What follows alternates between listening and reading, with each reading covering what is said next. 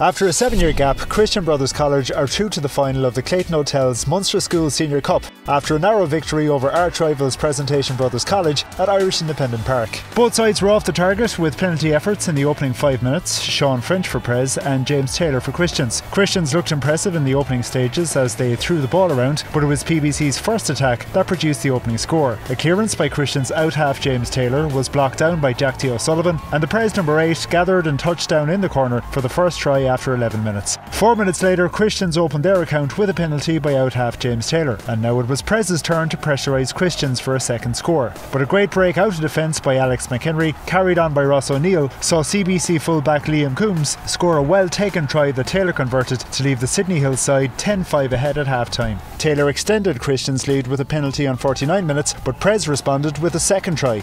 After working the ball into the Christians' 22, scrum half Harry Shanahan sent winger Sean French in for a try in the corner, and French expertly converted from the touchline to leave the minimum between the sides. Pres came in search of a winning score, but a disciplined Christians defence held firm, with Coombs putting in an outstanding display. The full-time score at Irish Independent Park was CBC 13, PBC 12. After a blistering second-half comeback at Thomond Park Stadium that yielded 5 tries, Crescent Comprehensive also booked their place into the Clayton Hotel's Munster School Senior Cup final. Castletroy drew first blood, with hooker Stephen Atkinson getting in for a try and Jamie Houston converted. Castletroy increased their lead 5 minutes later when, following an excellent move from a line-out, prop Conor Myers scored his side's second try to give Castletroy a 12-0 half-time lead. Fullback Daniel Hurley missed a penalty for Crescent in the opening exchanges of the second half, but 11 minutes into the half, they opened their account with a try from Peter Hickey, which Hurley converted. Hurley then put his side ahead 2 minutes later with a super try, which he also converted for a 14-12 lead. Another 2-try burst by Crescent saw Conor Phillips and skipper Bailey Falloon cross the whitewash, and Hurley converted the latter for a 26-12 lead with just 9 minutes remaining. Billy O'Hora then put the icing on the cake for the Duradoy College with his side's 5th try, and Hurley converted to see Crescent take the spoils. Crescent College Comprehensive 33, Castletroy College 12 was the full-time score at Thomond Park. Crescent now face CBC in the decider, the side that defeated them 17-5 in the opening game of the competition back in January. The Clayton Hotel's Munster School Senior Cup final takes place on Sunday, March 13th at Irish Independent Park, and that's got a 2 o'clock kick-off. Should CBC take the spoils, they will have won the most titles in the competition, with 29 titles to their credit. In the Junior Cup semi-finals, next Tuesday, March 1st, sees PBC take on Crescent at Irish Independent Park. That game has got a 2:30 kick-off, while on Wednesday the 2nd of March, CBC take on Glynstall, also at Irish Independent Park, and also with a 2:30 kick-off.